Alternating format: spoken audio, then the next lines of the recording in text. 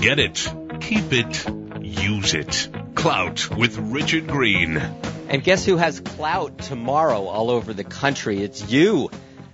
When you go and you vote, that is what we do in this country. That is the clout that hundreds of thousands of men and women have died for over the years, if not millions.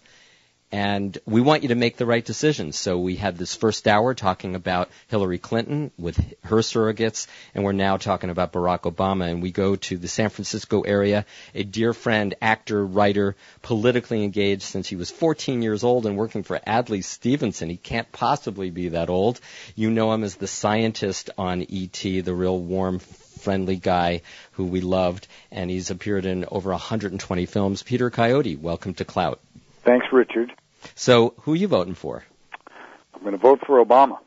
And tell me why. Now, you came to this, as are many of our listeners, through a love affair with John Edwards. Yeah, so, and I should explain why I supported Edwards initially.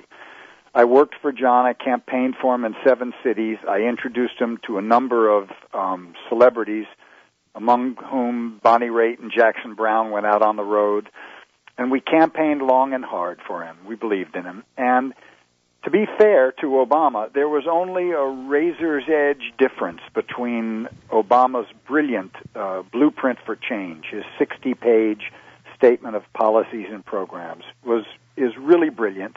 And had he been more specific in his campaign appearances, stating what program he was going to do and how he was going to do it, I might have flopped on that side of the fence. But the razor's edge difference that had me initially go for John Edwards was that John was calling for full federal funding of elections, and he was against nuclear power, categorically against nuclear power. Most expensive way to boil water anyone's ever invented. So I feel a little unseemly because the bed I was in with John Edwards is still warm. And here I am. I'm definitely going to vote for Obama, personally. I've held back from going out on the road yet and working for him, as have my friends, not necessarily because of a reservation about him, but you have to realize that he's a senator from Illinois, and Illinois is the state with the most nuclear power in the United States. And I don't exactly expect him to come out against nuclear power yet, but we're hoping that he will come out against the loan guarantees to help nuclear plants be built, where the federal government will guarantee the loans. Peter, in the short time that we have... Why him and not Hillary? Exactly. Gotcha. Okay. If Hillary Clinton wants to take credit for her experience and working with her husband, and as being kind of like a co-presidency, that's the implication, she has to take credit for some of the programs that I think have been disastrous.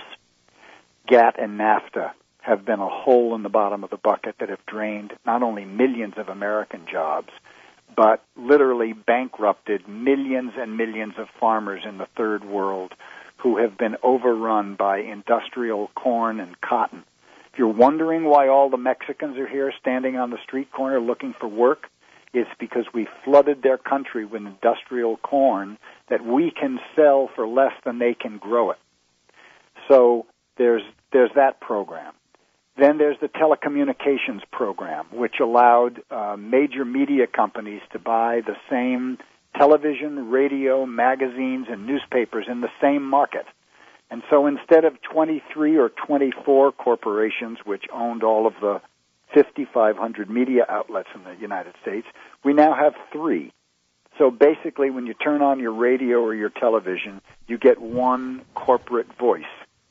There was the Finance blah, blah, blah Act, where they basically defanged the SEC. And so one of the reasons that you have all these Wall Street scandals is because the Clintons never found a corporate or financial donor that they didn't love. There was the 100-to-1 differential in the penalties for crack and powdered cocaine. A black kid caught in the ghetto with 1 gram of rock would get the same penalty that a white guy in the suburbs caught with 100 grams of powdered cocaine would get. This is from the so-called black president, whose administration put more young black men and women in prison than the Reagan and Bush administrations combined. It was the Clinton administration that ended Franklin Delano Roosevelt's social safety net. And when I was a delegate at the 96 convention, I challenged Mrs. Clinton politely, but I said, what are all these mothers going to do? You're not putting any proviso in the bill for daycare and child support and transportation. And her response to me was, I hope it'll be okay.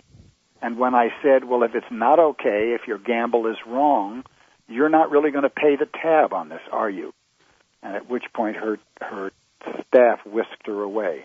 So for my money, and the final one was that it was Bill Clinton when he Peter, was we have 15 seconds. Okay. Bill Clinton threw the Democratic Party into the corporate sector, which is why the corporate Democrats no longer talk about minimum wage, worker safety standards, anything like that.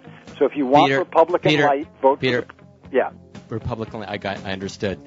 Very articulate. Love to spend more time with you. Thanks so much, Peter Coyote. Everyone, stay tuned. Lots more to go. This is Richard Greene.